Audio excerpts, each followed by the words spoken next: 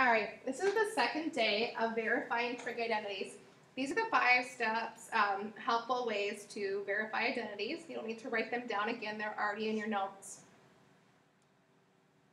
Okay, so we're going to start off by showing you what happens when you multiply an example. So we have one parentheses squared. So I'm going to go ahead and FOIL that out. What I'm hoping is I will get to the right-hand side. So I'm going to expand this as the sine of x plus the cosine of x times the sine of x plus the cosine of x. So I'm going to FOIL first, outside, inside, last. So first would give me sine squared of x. Outside would give me the sine of x times the cosine of x. Inside would give me the sine of x, cosine of x. Last would give me cosine squared of x. All right, we're going to go ahead and combine like terms. So we have some like terms right here. So that becomes 2 sine of x, cosine of x. I'm also going to regroup. I'm going to take this sine squared of x and this cosine squared of x and put them next to each other. So we have sine squared of x plus cosine squared of x. All right. Again, we're trying to prove the right-hand side. We're trying to prove this piece of the identity. There is an identity called the Pythagorean identity, very popular, that says the sine squared of x plus the cosine squared of x equals 1.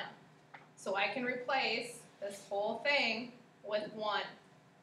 And then I'm left with also 2 sine of x, cosine of x. So let's head up to the top.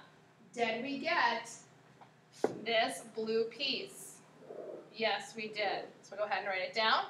We have now verified that this is an identity.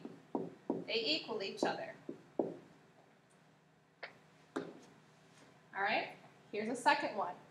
Now, the last problem we went and multiplied. We're going to do the opposite. We're going to factor. So the number one rule to factoring is take out the GCF. So there is a GCF on this left-hand side of the equation. I'm going to take out the GCF of the cosine of x. So what I'm left with then is 1 minus the sine squared of x. All right, so now what I have left is another Pythagorean identity right here. This is a Pythagorean identity that can be replaced with the cosine squared of x. Check your sheets to see if you hold it true. And then we have this blue cosine of x. All right, now we have a cosine of x times cosine squared of x. Think of that as x times x times x. We get x cubed. Same thing happens when you have a cosine of x times cosine squared of x. This reduces to cosine cubed of x. So have we verified this? Yes, we have. So let's go ahead and bring this down. That the cosine cubed of x equals the cosine cubed of x. Here's our third example. We have the tangent to the fourth of x. Definitely this is the more difficult side of the equation, so we'll start there. And we're going to do some factoring. So we're going to take out the GCF of tangent squared of x. What we're left with when we take out the GCF is we're left with the secant squared of x minus 1. Now we look inside the parentheses. This piece right here is a Pythagorean identity with the tangent squared of x. Then we still have this other tangent squared of x.